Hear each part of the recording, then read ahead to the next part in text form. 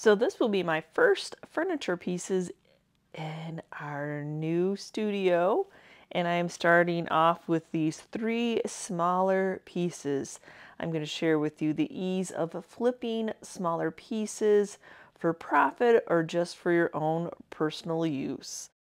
And this is one of those types of pieces of furniture that you could almost find anywhere. We have an estate sale auction, we have Goodwill, we have a garage sale. You just never know where you're going to find secondhand furniture. Hi guys, and welcome back to the channel. Oh my goodness, have I had fun creating in our studio. So it is not a complete studio yet, but that's okay. Still make do with what space you have. In today's video, I am bringing you 3 little furniture pieces that I painted and made over. Oh, these colors just have my heart, y'all. I can't wait to share them with you. You're going to start right off with this little cubby. Oh, I love those little bitty porcelain knobs, and we are in luck. Actually, it looks like they're not all there, but they are. All 9 knobs are there, and we lucked out. The bolts and the nuts are inside of it. And with as loose as some of these were, I'm surprised that they were all there. That was just a God wink moment. I just now need to remove the rest of them.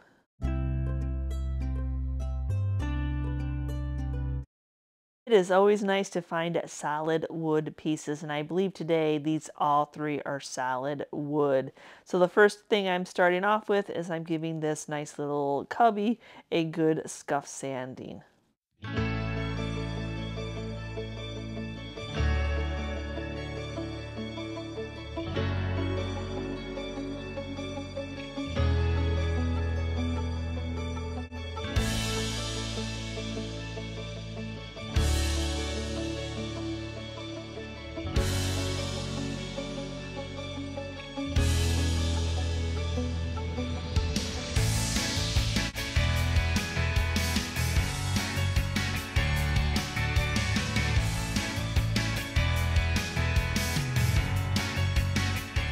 Now that I have them all scuff sand, I blew the extra sanding dust out of the picture, and now I'm just going to tape off. I want to just make some nice clean lines, protect the areas I do not want to get paint on.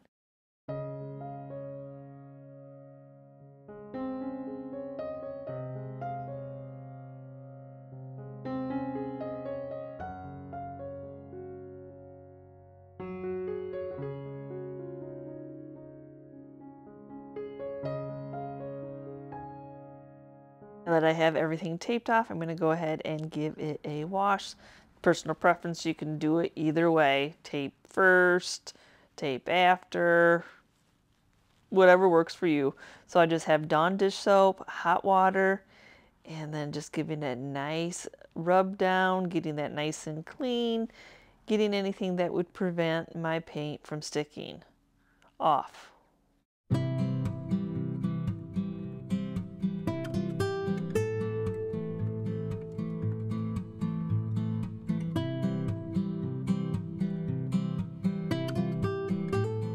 Now, because when I sanded this, we have kind of different in textures, some raw wood, some stain, some top coat.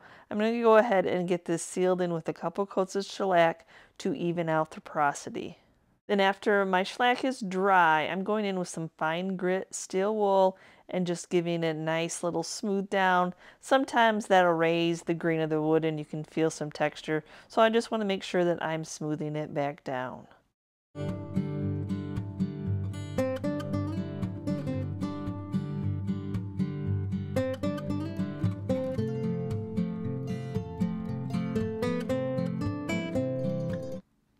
So I recently did a table for my own house that I mixed some Sweet Pickens milk paint together. Though then I did 3 colors. In today's video, I'm going to test out just doing 2. So I'm going to do some basil, and then I'm going to do in the green. And I'm just really looking for that classic vintage green.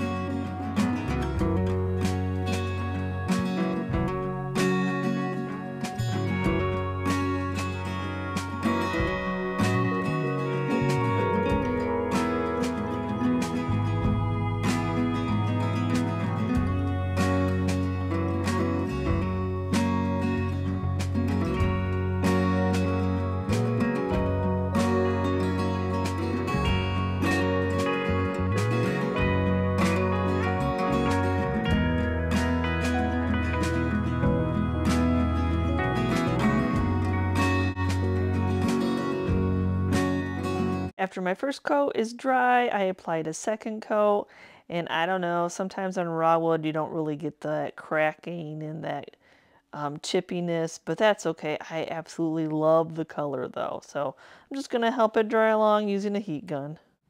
Now, I believe that milk paint isn't something that's going to look pristine. It's going to look aged. It's going to look wore.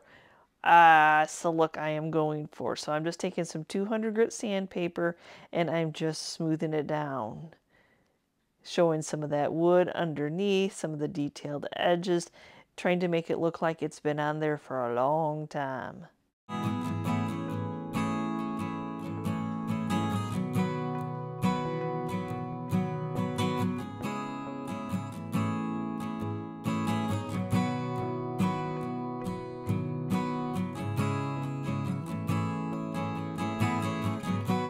Now to finish this piece up, I'm going to do a combination of clear wax and black wax. So I'm going to go ahead and apply the clear first. Milk paint needs to be sealed in, so that's going to go ahead and seal it in. But to add a little bit more age and really bring out this color of green, I'm adding that black wax.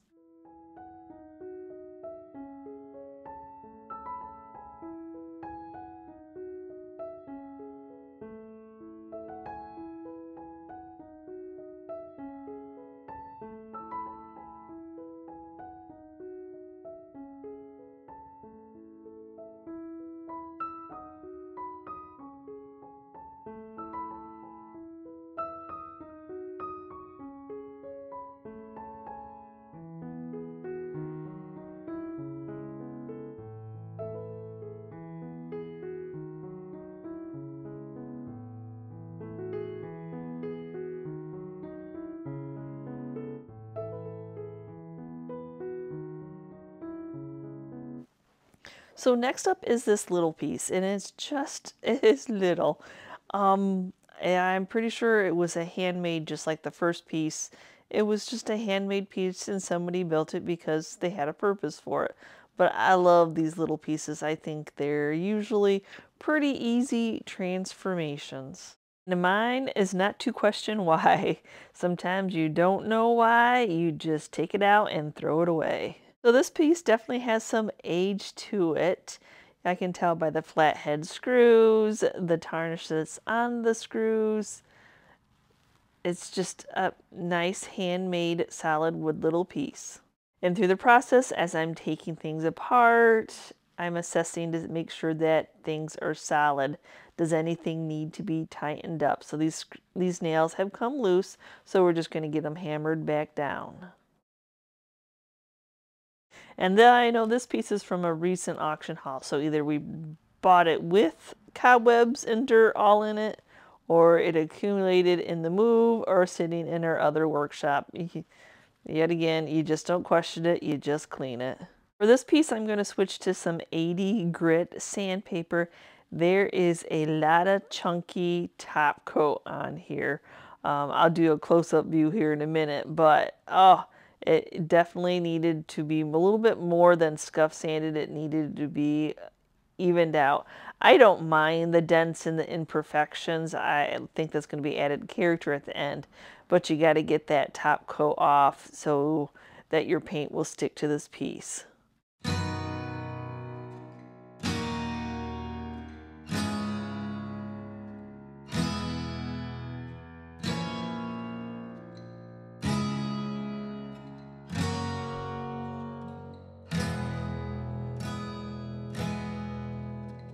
And even though I hammered some of those nails back in, they still came loose. So I'm just going to stick a couple brad nails in place to make sure that it's holding this drawer together. Furniture flipping is not always for the weak by any means. So either strength-wise of lifting furniture or squeamish-wise of getting cobwebs and bugs out of furniture.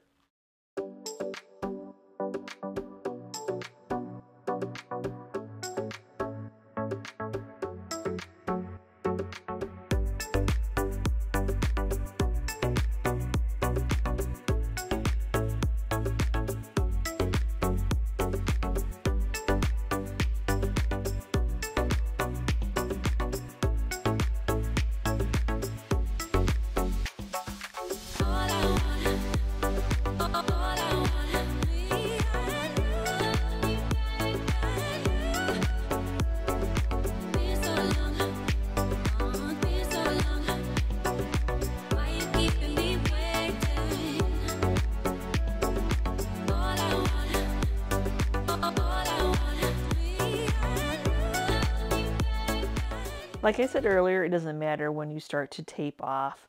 Sometimes though, if you're impatient like I am sometimes, that's why I tape off first a lot of times, is because sometimes the tape doesn't want to stick when it has been wet, and I don't have the patience to always completely let it dry before I want to proceed on working on it. Just like my previous piece, we've got some raw wood, we've got some stain left, and we might have some top coat left. So I want to even out that porosity, that my paint doesn't take funny. So I'm spraying it with a couple coats of shellac to even out that porosity. And this wood is kind of raised. I can feel that it's not very smooth, so I'm just taking that fine grit steel wool over it to make sure that everything is smoothed down. It doesn't really take a lot to take that off.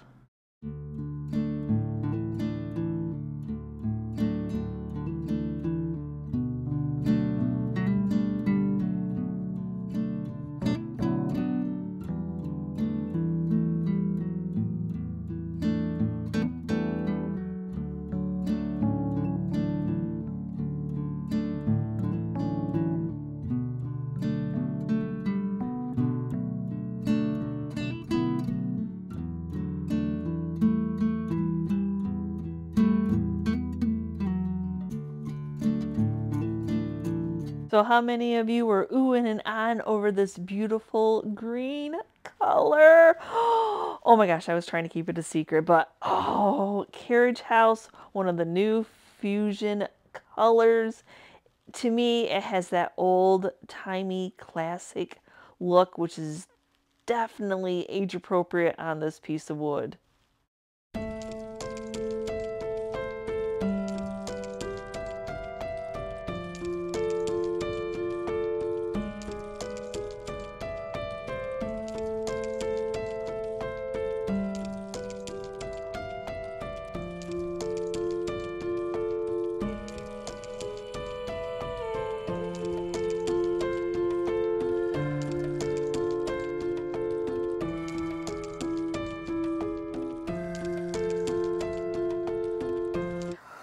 Ooh, gorgeous color.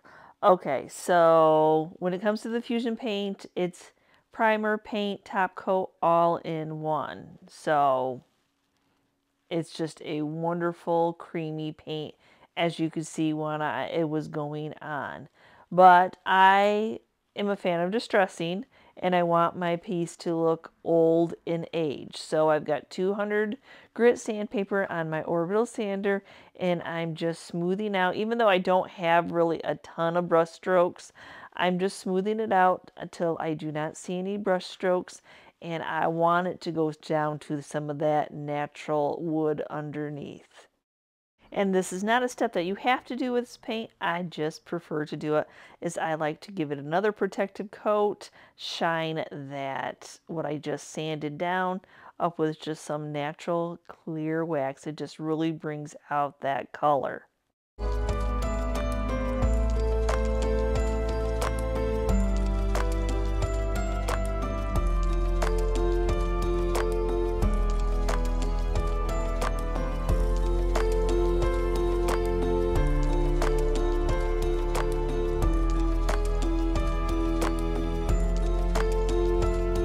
That is how I'm choosing how much I'm going to take off, is if I can still see lines of the brush strokes. So it's not that because I sanded it, you can really, it kind of emphasizes them more. So I just keep sanding. Like I said, I want this to look like it's an old piece. I want it to look like it has aged over time. And while I'm still in the sanding process, I like to remove my tape. I like to take some sandpaper where the tape and the paint have met. There's always that hard, crusty edge, and I just like to soften it up.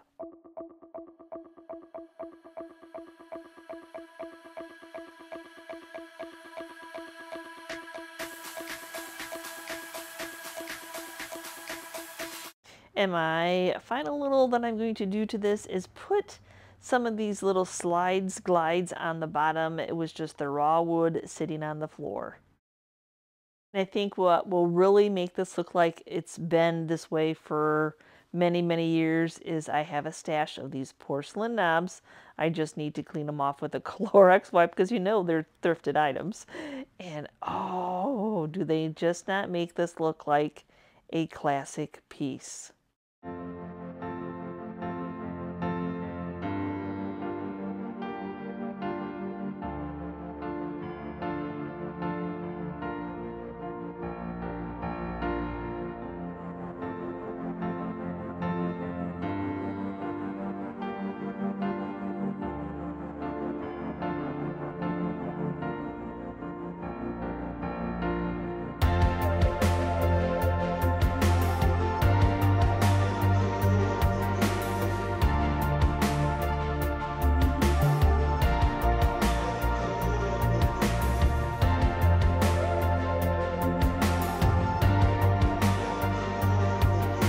Two down, one more to go.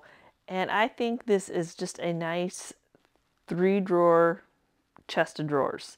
So it could be a side table, it could be a bedside, an end table to your couch. It could just be a nice little table, just anywhere you need it. It's just a nice size. And it's heavy. Oh, it is heavy. It is solid wood, y'all. But as you saw, it was missing a lot of its knobs. So this one had been sitting in our shop for quite a while. That I do remember. Had gotten tucked back. That's why we needed to move into a bigger shop. You know, all of a sudden you get furniture pieces tucked in and you're like, you don't even remember you have them. Well, the upside is at least there's not very much hardware to have to remove. I'll deal with the staining issues inside the drawer when we get to that, but right now I'm just going to take off the hardware that's left on.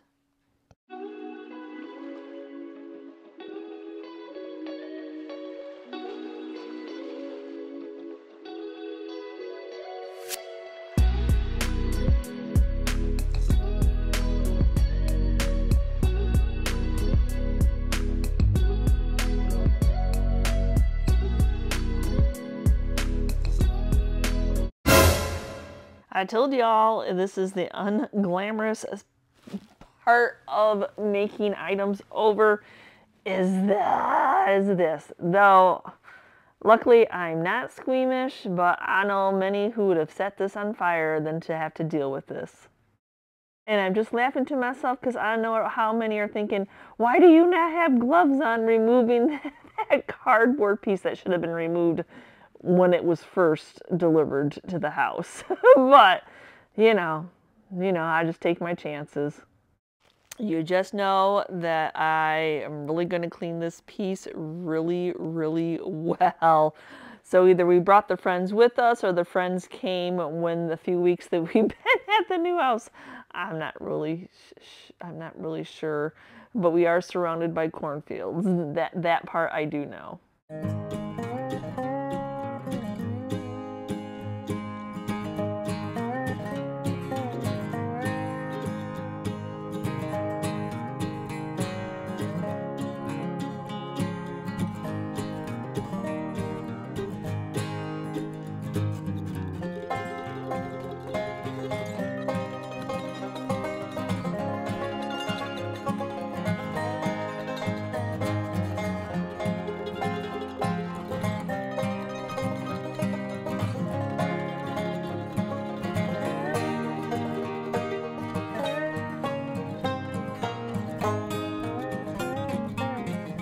So now that I have the body done, I need to deal with the drawers themselves.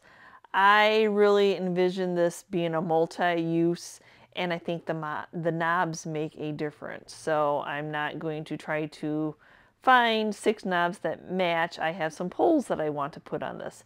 So I need to use some Bondo to cover up and fill in those holes. And if you wonder why I like a Bondo, and I've been using Bondo a lot lately, is because the cure time is like within 15 minutes. Instead of waiting for other spackle or putties to dry, Bondo just really dries really fast.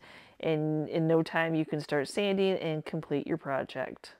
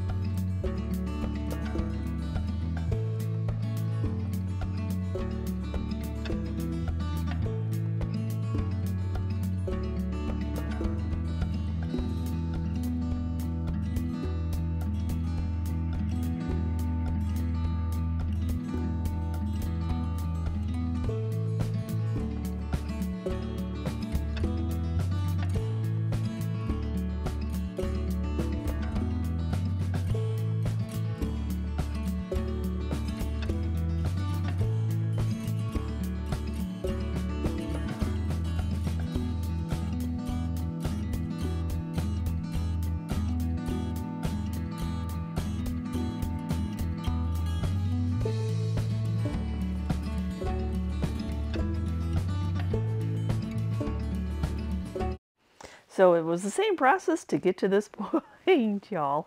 So now when I look at this piece, I really, because of the sharp edges, there's some detail on it, it really kind of screams masculine to me. I am not a furniture expert. I just like to make things over. But there's some little details on the foot of this that kind of really scream that masculine. So I can really envision this in a dark color. And Fusion's cast iron, oh, be still my heart. You know, it's not a black, it's not a gray, it's cast iron.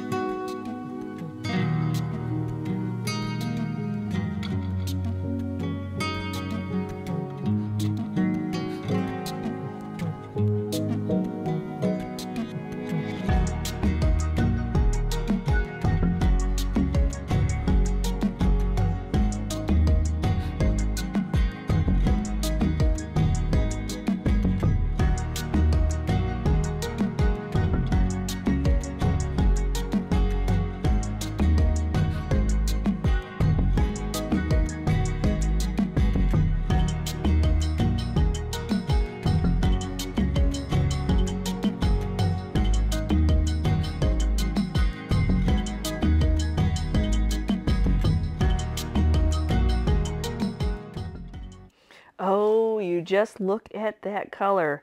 Not that those two green colors were amazing. This cast iron is amazing in itself. So same process. I'm going to do the 220 sandpaper. I really like that smaller brush that I had in my stash. So that I think it's from the Painted Heirloom. I'm going to have to find that and link it for y'all. That is a nice soft brush, but I want to distress the edges. It's just a look that I like. And you know, and when you get those bangs and bruises and things that happen to furniture, when something is crisply painted, you notice it. But when it's distressed, you don't notice it. It's just another character mark. Now, I don't want to go in with the power sander on these little detail edges, or quickly all the paint will probably come off. So I'm just taking my hand and some 220 sandpaper and just gingerly giving it a sanding. Now, if you left it unsanded, it will take the wax differently. You can tell where you've pre-sanded, where it absorbs the wax in, versus if you didn't sand it, it's just kind of sitting on top of it. You need something sanded, something porous to help that wax soak into it. So I'm starting off with some black Jolie's wax, a little bit of the clear wax. On a darker place, I really like to add the black wax to it. That way you don't get any white chalky from the natural wax. That does happen sometimes. Chris made it home from work just in time to help me with the hardware. Oh, you know, that's not always the funnest job of measuring. And then these ones, we can't use the Craig jig on because the screws go from the front. So he's going to measure. I love these little library poles that I get off of, I think they're library poles. They're a type of pole. I'm not necessarily sure they're a library pole, but I get them off of Amazon and I buy them in mass quantities, the bulk quantity, because I really like these. And I do not know why they came with flathead screws. I think when I used them before, I changed them out for the black Phillips screws. Because yeah, flatheads are never fun. So, and this is really hard wood. Like I said, this is really heavy wood. So he's going to pre-drill the holes. And then, like, these screws just would not go in at all. And we did not have any, the size that we needed in a quantity that we needed. I could have, like, painted some up. I could have rub and buff them, but yeah, it's all about the size. And when you need, you know, that many for this many drawers, Anyway, I felt sorry for him stepping in, trying multiple screwdrivers because really they were just like little Dickens. They just didn't want to go in. All right, so I was having a lot of problems putting the screws in because there was so much friction on these. And then it dawned on me that we had wax. So I put a little wax on the screw threads. Drop it in the hole. And cover it up with my fat hand so you can't see what I'm doing. But now, it's so much easier. Unfortunately, I waited till I had 2 drawers done to figure this out. Hey, we've all been there. It's easy to comment while you're watching somebody do it than when you're in the process of doing it. That is for sure. I just love how this is sanding. I love how it's turning out. I hope that this body turns out as lovely as those drawers did. And now, talking about the drawers, I need to deal with, there was one that had a big stain in it. I don't know if they kept their sharp knives collection in there, but there's so many markups inside these drawers. I don't really understand it. So I'm going to go ahead and sand them. Hopefully that stain will stand off, which it ended up doing. But I'm going to go ahead and use some Howard's Restore in the dark walnut to try to bring these drawers back to life. Because the more I sanded, you could still kind of see those little marks. But I got everything evened out, and I know Restore and Finish does a lovely job on little scrapes like this. They look like brand new drawers. Yay! That's what it looked like before. That's what it looks like now.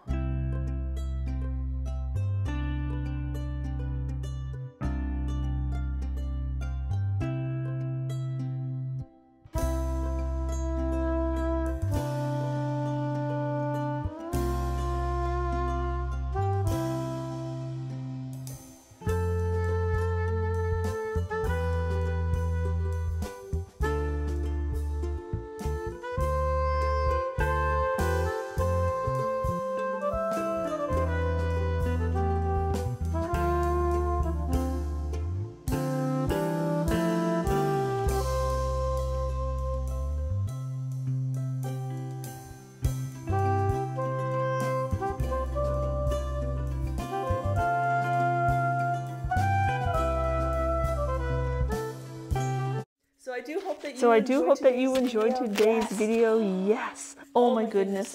Do I use Fusion? Do I use Milk Paint? I don't know. I like them both so much.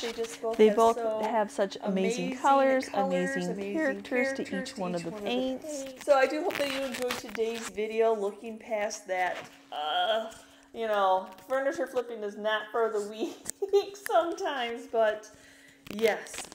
Just getting these items cleaned up, giving them new life, fixing any little problems that they may have, and just letting them just live on, and then just picking out what your favorite paint color is. So again, thanks for watching, guys, and we will see you next time, and you can see what we're up to.